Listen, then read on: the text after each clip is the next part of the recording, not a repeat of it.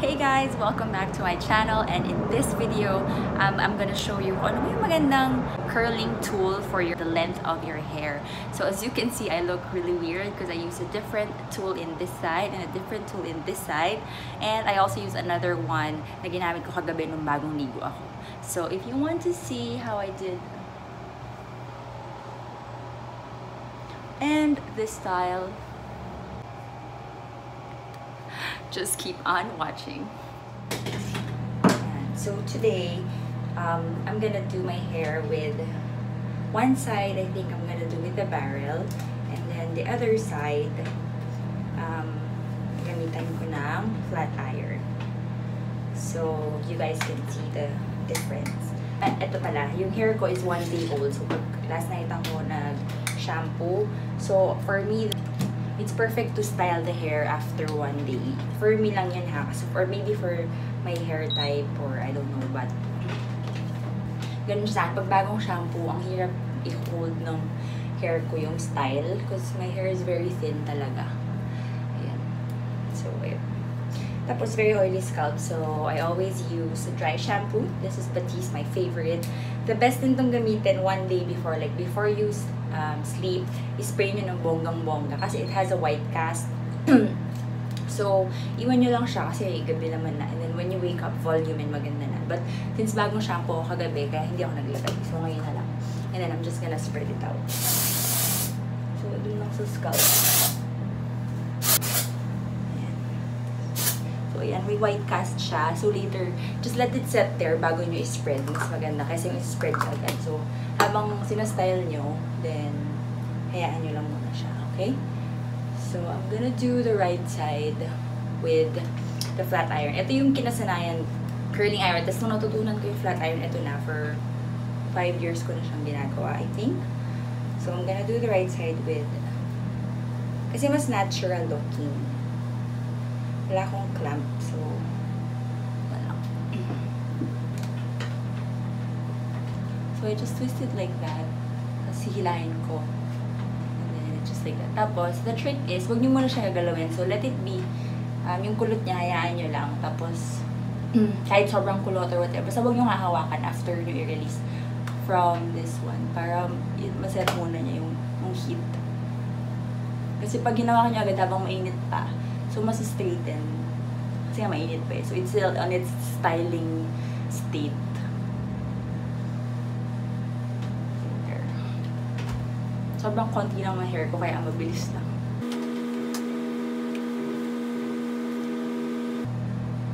I always hold it from the root pag hihilahin. Kasi para may grip or something. Kasi nga sobrang nipis yung hair ko. So, baka mabunot or baka naman sobrang mahirap hilahin. So, mas straighten siya imbis na makulot. Gets nyo? Kasi may friction. So, twist nyo lang from there, from the top. Then, hindi nyo lang siyang hilahin away from you. So, there. See?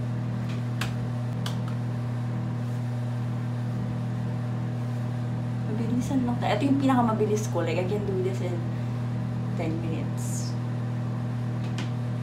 See? There you go. It's done. Hayaan mo lang muna siya mag-set. So, ganun lang. So, that's done. And I'm gonna do the left side with this barrel. First time ko siyang matry. Ever since takot na takot ako dito eh. Kasi feeling ko nakakapaso. But then, nakita ko si ate, ginagamit niya to. Tapos, tinesting ko lang 1 day. Tapos, ang ganda nung ganda ng itsura. So, na-amaze ako. First time ko siyang tinry nun. So, this is my second time using it. So, sana maganda for this video. But, ang ganda niya talaga. This is conair. And this is 1/2 inch, tapos 1 inch. So, nagsislide yung hair ko hanggang dito sa dulo, technically. So, anyway, yeah, let's use that for this side. And let's see kung ma-achieve ko ulit. Yung ganda na na-achieve ko before. So, you just start from the top. You know, nagsislide siya hanggang malabot. Hanggang sa dulo pupunta kasi dumudulas. But, carry bells. See? Parang konting ganap lang. Hindi ko siya masyado makita. We'll do the front part. Ito, this just needs some getting used to. Pero feeling ko kaya ko din bilisan eventually. Pagka nasanay na. Ayan. Diba ang cute? Parang, yung nangyayari sa kanya, parang waves lang. Ayan, ganda. Uli mo na siya hawakan, ha?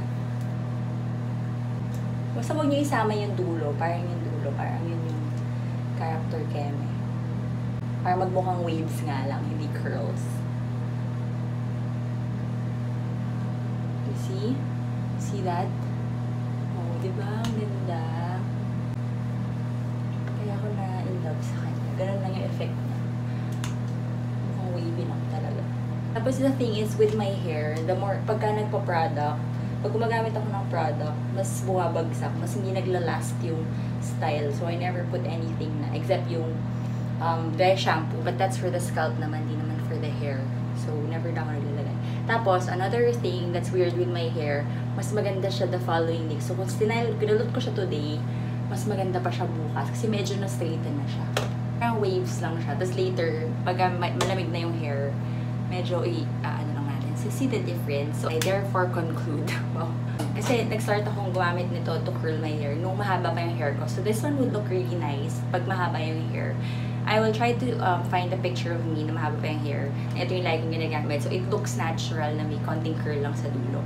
Kasi ito nga na short hair. Although I've still been using this. So, I think this is the best one for short hair. Yung mga bob lang. Tapos may beach waves. Ito yung the best. Yun ang na-realize ko. So, while I have short hair, I decide to still have short hair. I'm gonna use this. Kaya bumili na ako ng sarili ko. This is the Dyson complete air wrap at ang tawag dito. Basta ito yung complete set na napakabigat. It comes in a leather case. And, yan siya. So, it comes with everything. But, ito lang naman yung kailangan, which is the hair dry, the blow dryer head. And, ito yung pang curl kasi yun lang naman yung gusto ko, curls. And then, the brush, and another brush. So, I don't see myself using this and this ever. And this ones, apparently, dalawa sila for each side. Pero ako, kung ano lang ang makuha ko, yun lang. Basta, kung saan daw yung arrow, dun papunta yung curl. Dun yung air na lumalabas. So, just, medyo mahirap siya figure out. Or ako lang, kasi medyo kailangan ng common sense. But, basta pinakikiramdaman ko na, ayoko nang papalit-palit pa. So, I will just use one. And ito yung pinaka ganap niya. Ayan. Kakataas ko lang mag-shower. Perfect kasi itong Dyson na to pag bagong ligo or medyo basa pa yung hair. 80% dry na yung hair. So, kaya I thought of doing it now. And then, bukas or susunod na araw ko i-film yung dalawang other kinds of pang-culottes. Okay? So, matutulog ka ngayon ng culotte. Bet nyo. So, first, I will dry muna my hair with this head. Really quick. Konting dry lang. So, ayan na. Na-dry ko na siya. And, to change it, ayan no, meron siyang lock and unlock. So, to remove it, just press it down and then remove. And then, just attach the new head. Automatic na siyang nakalock. So, para sa kaalaman yung lahat, this is just my second time to use this and try. Nung una medyo, but in fairness naman sa kanya, kahit sablay-sablay, maganda yung kinalabasan at saka, hindi nagbuhol-buhol yung hair ko. But now, pagpasensyahan nyo na akong medyo, magiging basta, second time ko pa lang siya ito try. At yun nga yung sabi ko, medyo kailangan niya ng common sense para basta, manood na lang kayo. So, I'll just section my hair. Yung hair ko talaga as in parang 1,200 pieces lang. Ganyan lang ako konti. Hindi ako pinagpala talaga sa buko. So, nakakainit. So, I just sectioned it and then ito na. Half lang. Half lang muna. So, just turn it on and yun, hindi ko alam.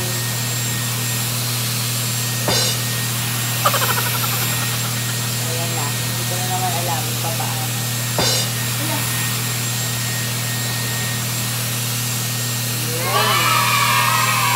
Ganyan lang. Diba? Yun yung sa kanya, or hindi lang ako, hindi ko pagamay, pero ang gulo-gulo, parang yung iba nadadamay pa. But, yun siya. So, ayun, nadadamay pa yung iba ng mga tapos na. Yun yung ayoko sa kanya.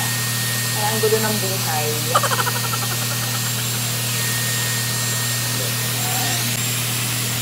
Kabila. Kailangan babalik pa yung isa. Ayan. Diba tayo dulis yung sinila yun ako lang nagalan para.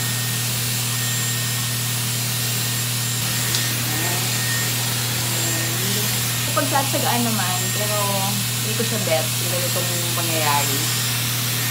Maganda naman siya. Yun nga lang. Medyo mahirap. At tuwis na ako agad. Hindi ko lang siya kabisado. Kasi makikita niyo dun sa plancha. Doon naman, wala akong ka-struggle. But I know, marami nga sa inyo nagsabi na doon naman kayo hirap na hirap. Even yung ate ko, sabi niya, hirap siya doon sa plancha. Pero ako, yun naman yung gamay na gamay ko. So I think, kanya-kanya lang tayo ng skill or nakasanayan. But yeah, ito. Next section. Ayan, no, nakikita pa yung iba na naiinit na.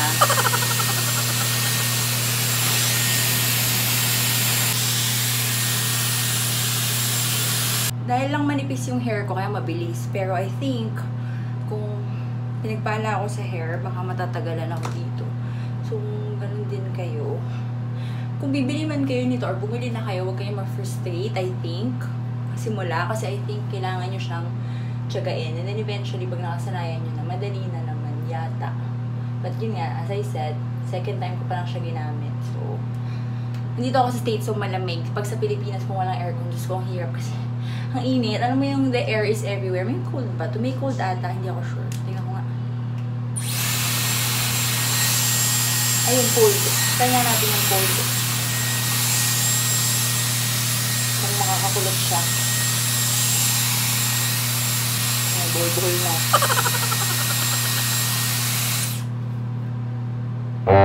No. Hindi nakakulot yung cold. I think sa blower lang gagana yung cold. Pwede pag nagmamadali, belch!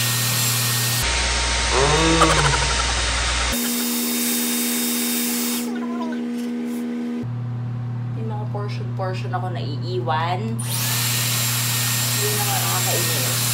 Ang ibig na ng buhok ko may naiiwan pa. So, diba? Pawis na ako. Looks nice. Ay, basta, kabaliktad na naman. Ay.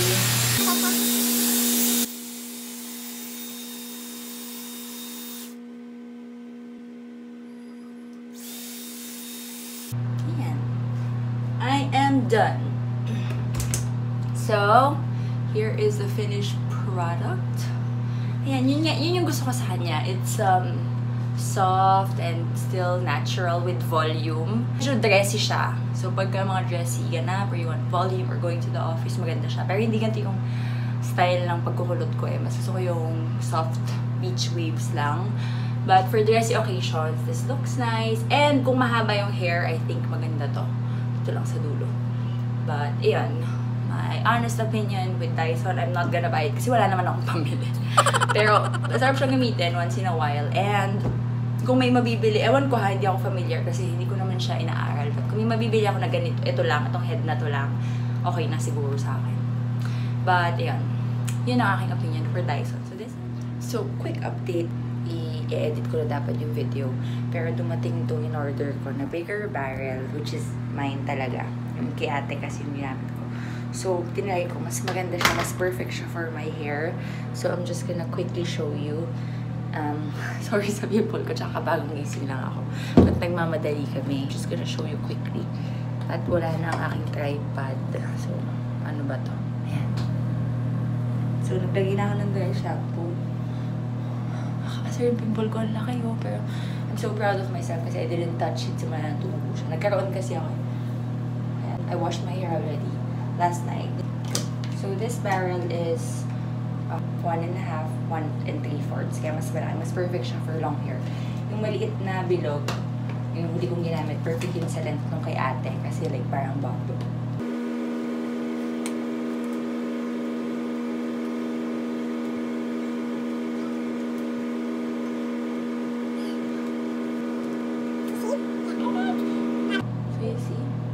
parang wave lang siya na mamaya ko hawakan. I'll show you later. Yung ganap nyo is agad-agad. So, unahin yung hair para mag-set na siya. Tapos, gawin nyo yung makeup. Or after makeup, tsaka nyo siya i-gunner. Para mag-last yung style. That is the trick. Okay, I am done. And I'll show you after a couple of minutes pag nag-ano na. Papakita ko sa inyo yung final ganap. Kasi hindi na ako nakapag-update kanina sa house kasi nagmamadali na kami with the kids na nagwawala. So, nag-lipstick lang ako lip tint. But yeah, it looks like this. So, yan yung mga bet na bet kong style with this haircut, yung short haircut. So, I therefore conclude that the best for me on a daily, yung parang casual look lang is yun nga yung barrel. And then, if medyo dressy, I would probably use, if may Dyson ako, yeah, medyo. Pero, pag nagmamadali na dressy, I would still stick to my plancha.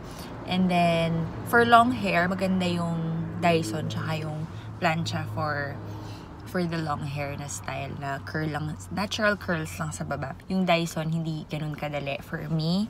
Hindi siya user-friendly for me. Yun din yung sabi ni ate. Kaya hindi niya, technically, kanya yun, pero hindi niya din ginagamit as much as how she's using the barrel. So, I have nothing against Dyson, but siya yung least na favorite ko. And then, plancha, dun ako nag-start, dun ako talagang natuto. So, basta may plancha, di why not? Pero, right now, at this point, sobra akong obsessed sa look nung 1.5 to 1 3/4 na barrel for this length of hair. So, it looks like that. Para akong may pierce, alam mo yun.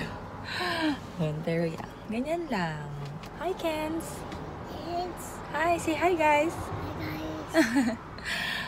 So, thank you guys for watching, and if you like this video, please give it a thumbs up and subscribe if you still haven't. I'll see you on my next video. Bye! Can say bye! Bye! Blow kiss?